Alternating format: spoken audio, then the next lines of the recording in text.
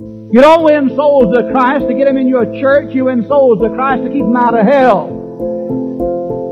You don't win souls to Christ to get another dollar in the offering plate. You win souls to Christ to get another soul into heaven. We need to wake up. I wonder what we'll tell God when we face Him at the judgment seat of Christ. And we've been taught the Bible. We're fundamental, premillennial. I mean, we're straight as a gun barrel. We're separatists. We're everything else, but we're letting folks die and go to hell all around us. And if I ask you to stand, if you led a soul to Christ in the last week, I'd be ashamed, and you would too, at how many stood in this congregation. But if you and I, who know the gospel, do not share this gospel with those who do not know Jesus Christ and they die, it's an irretrievable loss.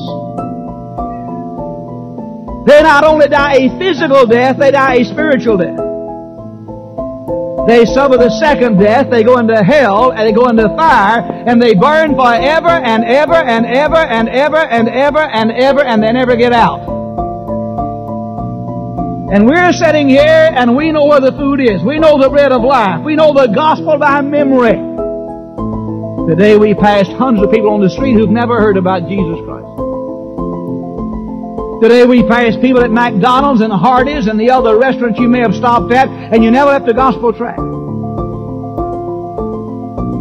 I wonder what God thinks of us in light of the Great Commission when He said before He left this world, go into all the world and preach the gospel to every creature. And no generation has ever evangelized the world since Jesus left it.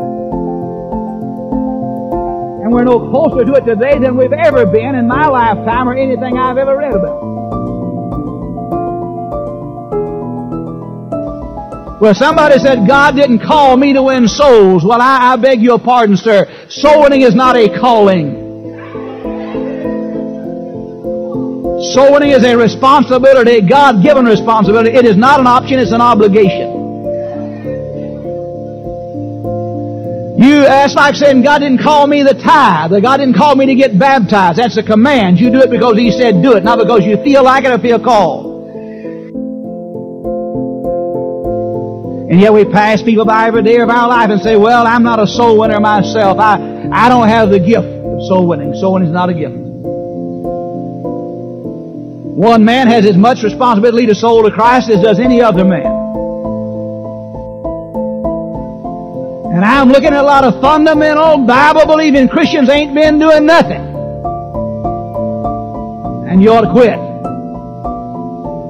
You go to church and like these lepers, you eat and you eat and you make your spiritual notes and you got notebook after notebook full of the Bible. You got sermons after sermon, lesson after lesson. You're just eating and eating and eating. And all around you men are dying and going to hell because they don't know John 3:16 and what it means.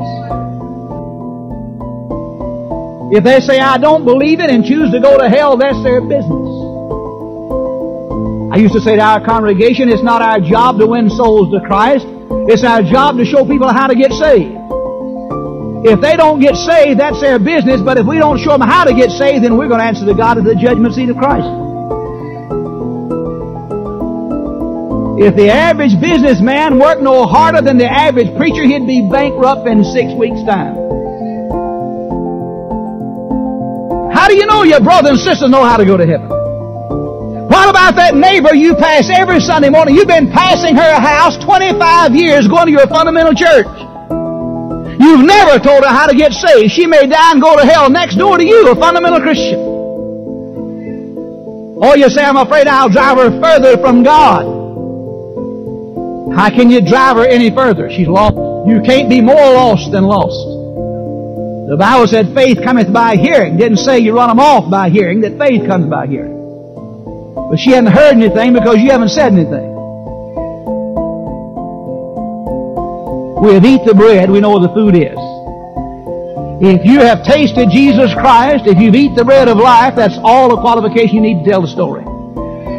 Now, I'm not saying drop out of school, but I'm saying right now that everybody here, whether you be a housewife or a farmer or a truck driver or what, don't let people go to hell because you don't have an education.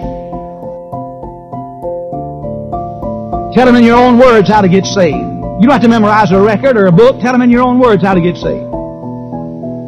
They're waiting. They're starving. They're going to hell if we don't tell them. we have the only thing fit to eat and we won't tell anybody about it. Then we cuss because they go and join some foreign religion somewhere. It's our fault. It's our fault. And you're going to face God at the judgment seat, every believer is. Not to answer for sin, but to answer for service.